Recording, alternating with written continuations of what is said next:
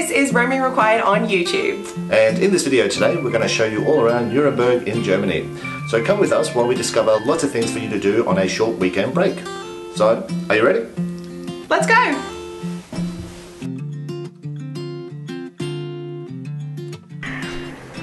Welcome to Nuremberg.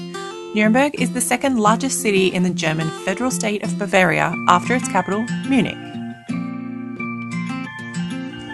During the Renaissance, Nuremberg was one of Europe's great centres for politics, trade and art. To get to grips with this, we head to Nuremberg's museums for a quick overview of about 1,000 years of the city's history. The City Museum is housed in Fembo House, Nuremberg's only surviving large late Renaissance merchant's house. Inside is a speedy tour in just 30 minutes, which looks to cover all of the milestones of the city's history. If you have time, you can explore the museum further with an additional 4 floors of interesting artwork and history. The National Museum in Nuremberg is also worthy of some of your time, with several pieces by Dürer, Rembrandt, and among other things, a 200,000-year-old hand axe. Albrecht Dürer is Germany's most famous painter, and as a former resident of the city, Nuremberg is proud to call him her son. Self-portrait with a silver pencil. And what is special about a silver pencil, you can't erase it. So you can't make any change yourself. So he did it in one step. Can you imagine this? His piece, A Young Hare, dates back to 1502 and is one of the most famous examples of Dürer's study of nature and animals. This modern sculpture is a provocative and figurative portrayal of Dürer's young hare painting. If you look closely, you can see that the hare has engulfed the artist. All that remains of Dürer is his foot. This is the central market square of Nuremberg. It's home to the annual and rather epic Christmas market. Outside the festive season, it's home to a daily market of fresh produce, including gingerbread. So we have them and they come out, of course not real human beings, these are wooden puppets, and they come out every day at 12 o'clock and pass by Charles IV to honor him and to say thank you that he had raised the status of the city as well. The market is also home to Frauenkirche, a church on the eastern side of the main market. This brick Gothic church was built at the time of Charles IV, Holy Roman Emperor, between 1352 and 1362. Inside the church, many sculptures remain. Some survived World War II bombing by being protected in the art bunker. But we'll talk about that later. Located behind me is Fraukirche. This is the Church of Our Lady, located here in Nuremberg. Here's some fun facts that you might be interested in. The clock face was taken out during the World War II bombing campaign, stored in the art bunker, which, by the way, you should go visit because it's awesome. Oh, that's a statue of King Charles IV, located up there, which is what the puppets will come out and kind of dance around in midday every day.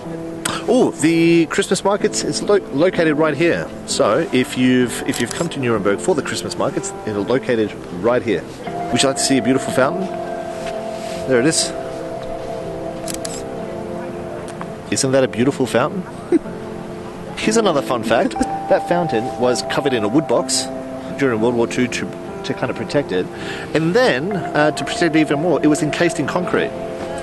That's pretty interesting. There are several stories about the 2 brass rings embedded in the fence surrounding the fountain, one of which that says, "Good luck comes to those who spin them."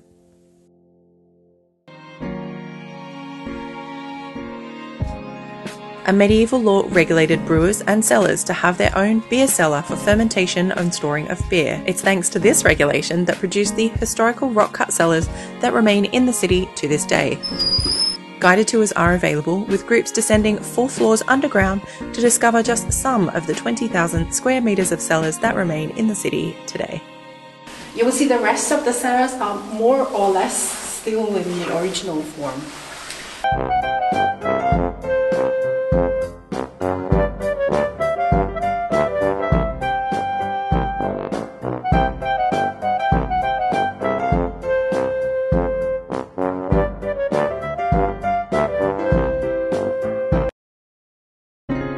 At the end of the 14th century in Nuremberg, there were more than 40 breweries for a population of less than 30,000 people. The history of Nuremberg is inseparable from the history of beer. The tour of the historic underground rock-cut cellars ends at Hofstad Brewery and the Whiskey Barreling Room. So if you're so inclined, you can pop into the bar to sample their whiskey or Nuremberg's famous rot beer.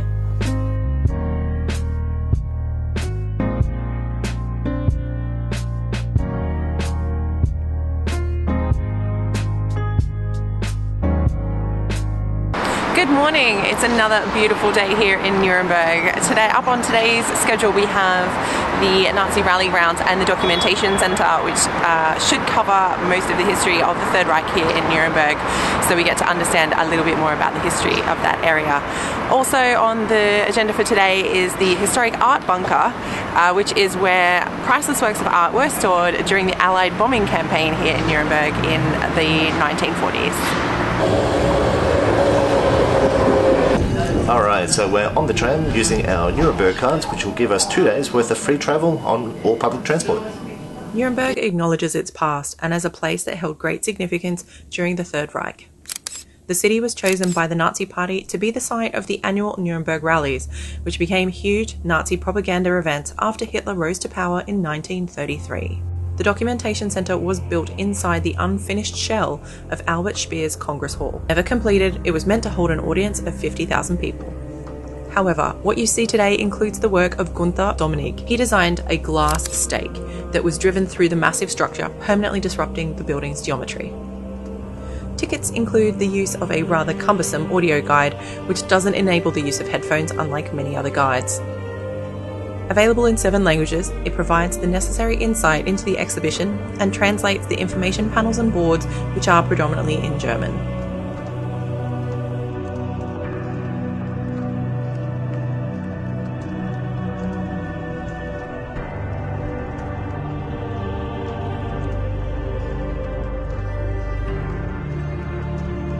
So in this section it talks about the Nuremberg trials, and that is predominantly the top 24 leaders of the Nazi Party that went to trial following the end of the Second World War, and all of those trials happened here in Nuremberg. It's really moving. We are very fortunate that it's so quiet here today that we basically have the whole place to ourselves. But that doesn't take away any of the special meaning of this place.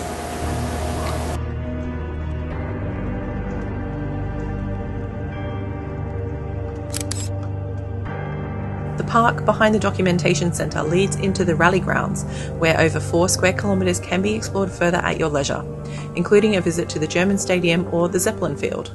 For us, the tram ride back to town was quiet and reserved as we sat and processed the information we'd heard. Shortly after World War II began, a unique art depot was established in the ancient bedrock cellars directly under Nuremberg Castle. This large medieval beer cellar was repurposed to shelter looted and Nuremberg's irreplaceable art treasures, as much as 24 metres underground. Here they survived intact from the heavy air raids by the Allies, which basically levelled the entire city.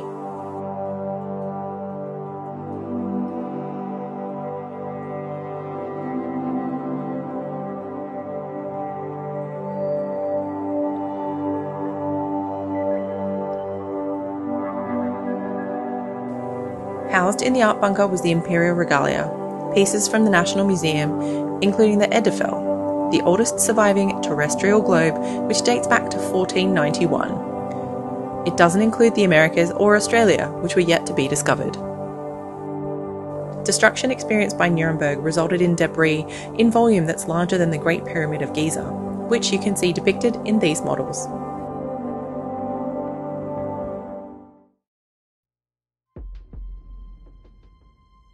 This is the memoriam to the Nuremberg trials.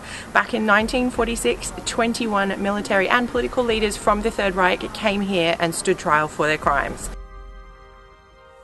From November 1945 to October 1946, an international courtroom in room 600 was set up to prosecute leading representatives from the National Socialist regime. A visit to this judicial building includes a comprehensive exhibition with historical information about the court proceedings before the International Military Court.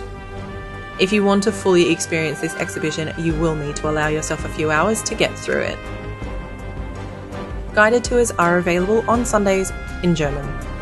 For non-German speakers, there's also a handy audio guide, which provides translation of information panels as well as sound of the original film and sound recordings, which is shown in the exhibition.